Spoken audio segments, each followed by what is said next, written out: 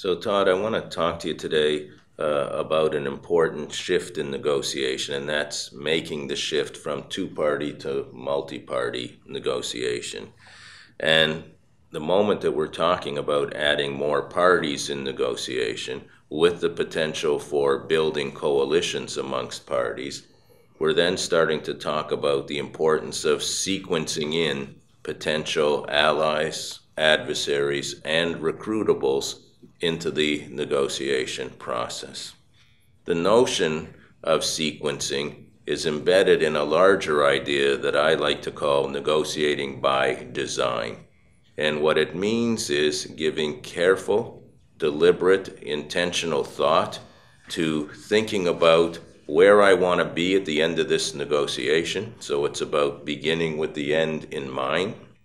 And it's about thinking very hard about this notion of getting compliance with my specific requests from a range of actors, constituents who may have very different ideas and resources than I do in terms of marshaling consensus in the direction of a multi-stakeholder agreement.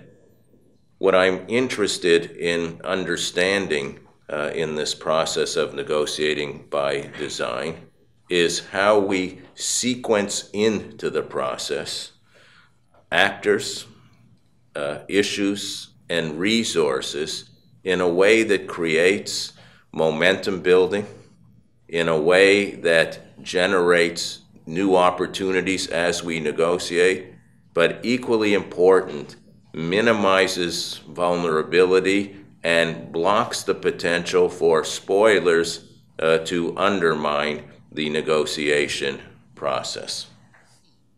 Interesting. Is there generally a right way to approach this sequencing of the actors, issues, resources in terms of, say, Right. most difficult or recalcitrant through to the easiest or the most likely I think allies? this is a very important question because when you think about this through the prism of negotiating by design, what one should be thinking about is not the standard linear approach, which involves I go to all my friends, read that as the low-hanging fruit first, and then subsequently find recruitables and deal with my adversaries last. In my own view, this is a recipe for having one's negotiation taken hostage, and a nonlinear design would suggest that I quickly compete with adversaries, attract potential recruitables to the process, and then along the way try to bring adversaries on board. But if I wait too long and only deal with my allies first, I won't have any leverage without the help of recruitables to bring potential adversaries on board. You've talked about this, the opportunity for spoilers, for example. What do you do when the sequencing has gone wrong? That is, when there is a blocking coalition that's emerged, or when just things aren't going well in terms of the sequence. So critical to this process is a notion that I think comes from the physical sciences of having a dynamic view of a series of interactions that can continuously be reset. That part of thinking in a design fashion in negotiation means not only never accepting the game as given, but like an artist molding the clay, continually tries to refashion the parties at the table by learning about the barriers you confront. And one does that by engaging in a significant pre-negotiation process of discovery, of informal conversations, where one learns about the challenges that you're going to face in the negotiation. Often when people look back on a negotiation, like looking at an accident, a car crash, a failure, they can quickly point to where the difficulties were in the negotiation. My argument is that some of these, not all of them, might be anticipated in advance. Interesting. So it sounds like what you're suggesting is rather than taking a more ad hoc or winging it approach, you want to have some intentionality, as you say, design to this.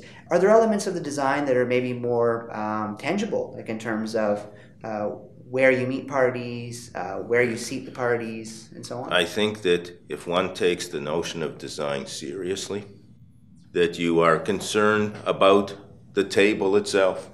You're concerned about where you're seating people. You're sensitive to cross-cultural issues. You're concerned about the time of day at which people will be at their best. You are concerned about the flow and sequencing of the conversation. So the setup of the negotiation is important because the setup, that process will go a long way to helping people get ready to change their minds and comply with your requests.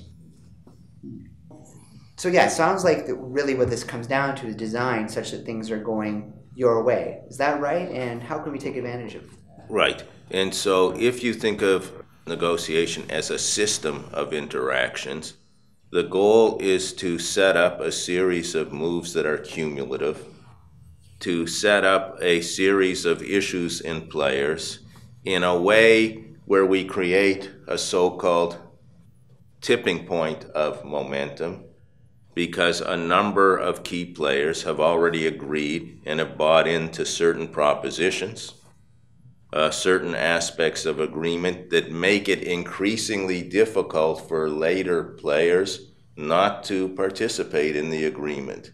Design at its core is a strategy of creating lock-in in the direction of generating the yesable proposition.